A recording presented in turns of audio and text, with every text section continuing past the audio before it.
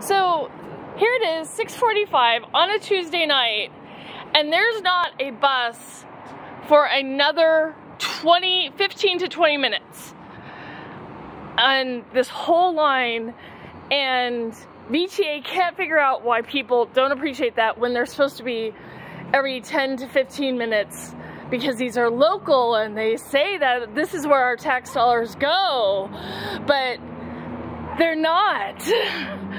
They're not every 10 minutes. This is a commute hour, and like it's gonna be another 22 minutes for that 66. The 66 just ran through here. It's another 25 minutes for the one going to North Milpitas. VTA misuses funds all the time. They can't even keep a schedule that they say that they want to have.